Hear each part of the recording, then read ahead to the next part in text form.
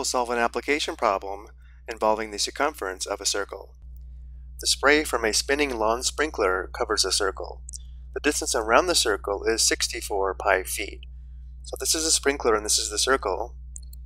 We know the distance around the circle, which is called the circumference, is 64 pi feet. Let's go and label this as C for circumference equals 64 pi feet.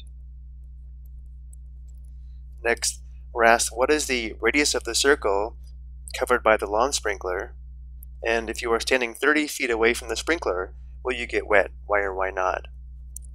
Well, we can determine the radius of the circle by using the circumference formula because we know the circumference is equal to 64 pi feet. We'll use the circumference formula C equals 2 pi r because we are trying to determine the radius. And because we know the circumference is equal to 64 pi feet, we substitute 64 pi feet for C, giving us the equation 64 pi feet equals 2 pi r. And now we need to solve this equation for r. To solve the equation for r, we would divide both sides by 2 pi. Simplifying on the right side, 2 pi divided by 2 pi is equal to 1. 1 times r is equal to r, equals on the left side, pi divided by pi simplifies to 1, and 64 divided by 2 is equal to 32. And therefore the radius is equal to 32 feet.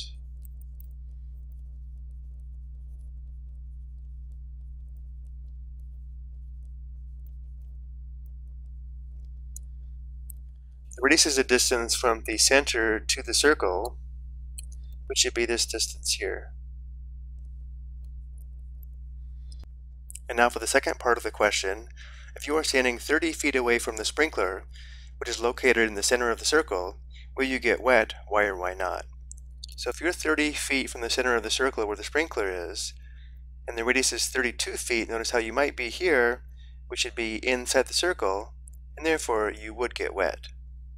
So we'll say you will get wet because if you are standing 30 feet from the center of a circle with a radius of 32 feet, you will be inside the circle.